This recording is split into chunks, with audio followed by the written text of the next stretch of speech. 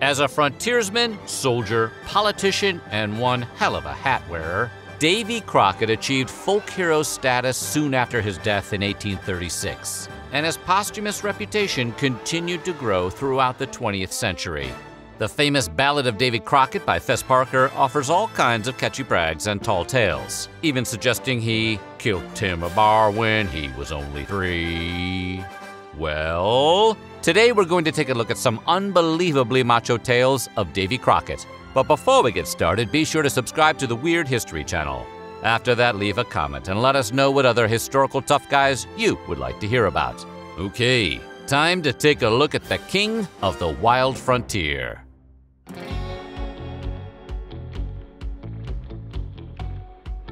When it comes to school, Davy Crockett made Bart Simpson look like Lisa Simpson.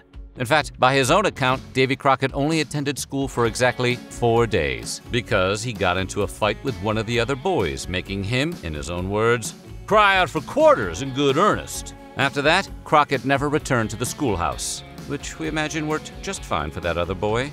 Crockett pretended to go to school with his brothers for several days following his extracurricular beating, but a teacher eventually wrote a note to his father.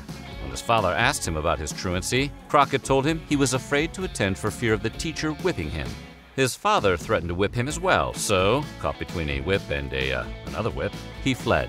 The young Crockett ended up leaving Tennessee, working several jobs before pulling a prodigal son and returning home 2 years later. But if he was expecting a warm welcome, he would not get it. When he arrived at his father's home, he claimed he had been gone so long and had grown so much that the family did not at first know him. But he understood that it wasn't so much about his growth as it was that his family had long since given up on him and no longer had any thought or expectation of him. It was awkward.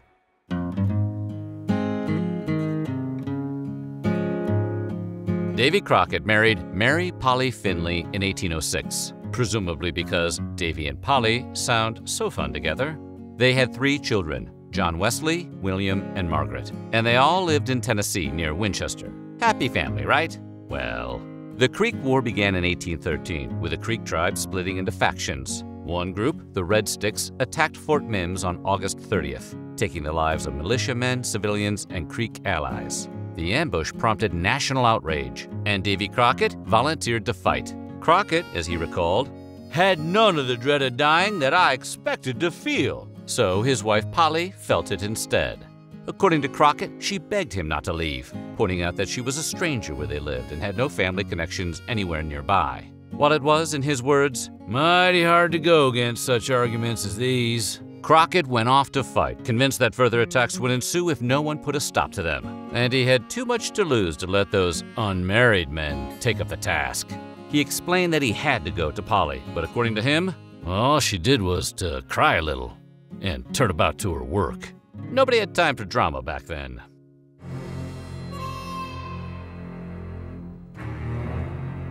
During the conflict with the Creek, meat was incredibly scarce among the troops, so Davy used his frontier skills to feed his fellow fighters. Every group needs at least one person who knows how to cook.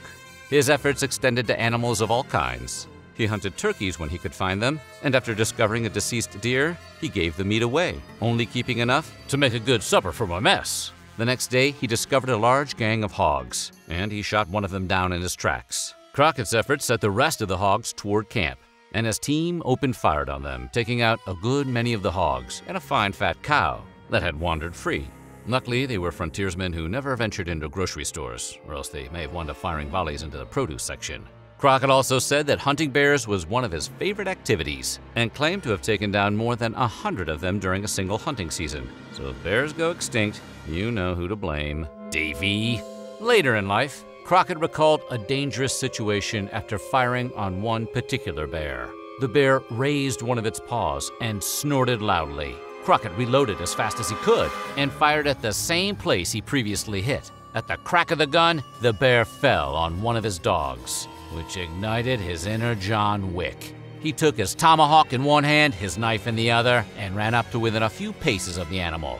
At which point, the bear let the dog go and fixed its eyes on Crockett. Crockett hastily loaded his gun and shot the bear a 3rd time, which put it down for good. When it comes to animalistic mayhem, Crockett really had those bare necessities.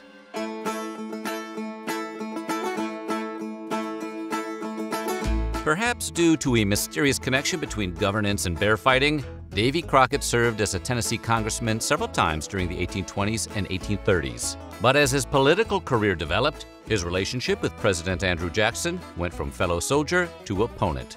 And based on Crockett's record, we don't like Jackson's odds. However, whatever political differences existed between the men didn't prevent Crockett from coming to Jackson's aid in 1835. Then President Jackson was visiting the Capitol building in Washington, D.C. for the funeral of South Carolina Congressman Warren Davis. Crockett also attended the service. And when would-be assassin Richard Lawrence drew two sidearms and fired them at Jackson, Crockett was one of the men who wrestled the assailant to the ground. And as Crockett and the other men subdued Lawrence, Jackson reportedly beat him with his cane.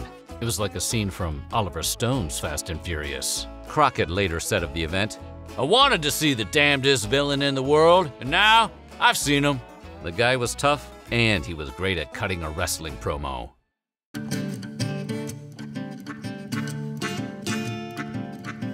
Crockett was perceived as uneducated and unrefined by his political rivals, possibly because of his lack of schooling. So he had to use his frontiersman persona to his advantage. His charm and wit on the campaign trail garnered him great favor, and he was known to incorporate humor into his speeches and take jabs at his opponents. In other words, he was the original "I could have a beer with him" candidate. When he ran against William Edward Butler for an 1823 General Assembly seat in Tennessee, the odds were against him. Butler, a nephew-in-law to Andrew Jackson, was much better educated than Crockett. Even Crockett considered him a clever fellow, and I've often said he was the most talented man I ever run against for any office. That's high praise from a guy who tells people he smoked 100 bears. But at one fateful campaign stop, Crockett insisted on speaking first, despite usually speaking after Butler. He proceeded to recite one of Butler's stock speeches word for word, embarrassing his dumbstruck opponent in a moment we imagine looked something like a frontier version of the end of 8 Mile. In the end, Crockett won by a majority of 247 votes, and was again returned as a member of the legislature from a new region of the country, without losing a session. No mom's spaghetti necessary.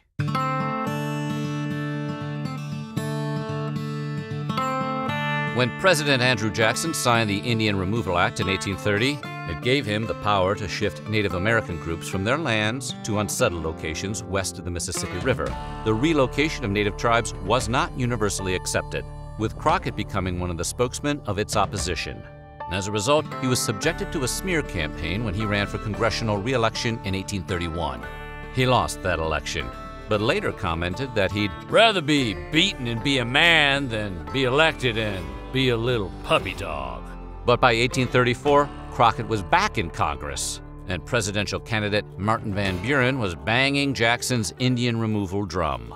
Crockett remained so against this policy that he said, "I've almost given up this ship as lost. I've gone so far as to declare that if Martin Van Buren is elected, that I will leave the United States, for I will never live under his kingdom. Before I will submit to his government, I will go to the wilds of Texas." Let's see, oddly specific ultimatum today, but back then, Texas was a whole other country.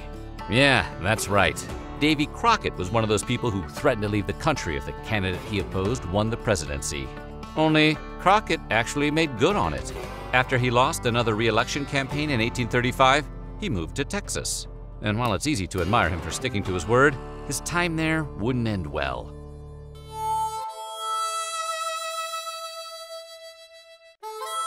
Crockett arrived in East Texas in January 1836, making his way through Nacogdoches and San Augustine before arriving in San Antonio. By the time he got there, the Texas Revolution had grown to include thousands of Mexican troops, led by Antonio Lopez de Santa Anna, all trying to quash the Texas independence movement. About 200 Texas militiamen based themselves at the Alamo Mission as Santa Anna and his men approached. Crockett simply could not catch a break. In anticipation of the forthcoming siege, Crockett and the other men inside gathered supplies and did their best to prepare. Crockett was said to have provided some levity, making jokes, telling stories, and probably teaching a long-form improv class or two. Okay, your suggestion is surviving impossible odds. Now, go! The siege of the Alamo lasted 13 days, with the severely outnumbered Texans holding out until the walls of the compound were breached on March 6th. Crockett perished during the battle, although not everyone agrees as to how. Some believed he went down swinging, But, according to an account penned by Mexican Lieutenant Colonel Jose Enrique de la Peña, Crockett survived the actual siege and surrendered to Santa Anna, only to be executed soon after with 6 others. However, according to de la Peña, Crockett made his fate without humbling himself before his executioners. That does sound like our guy. Crockett's legend grew after his passing until he became one of the United States' best-known folk heroes. He's been played in movies by everyone from John Wayne to Johnny Cash to Billy Bob Thornton. Disney even wrote him a sing-along theme song to go along with a series of television specials about Crockett's exploits, which undoubtedly kept his legend alive. Never underestimate the power of a catchy tune. So what do you think? Was Davy Crockett the most macho dude in history, or were they all just tall tales? Let us know in the comments below, and while you're at it, check out some of these other videos from our weird history.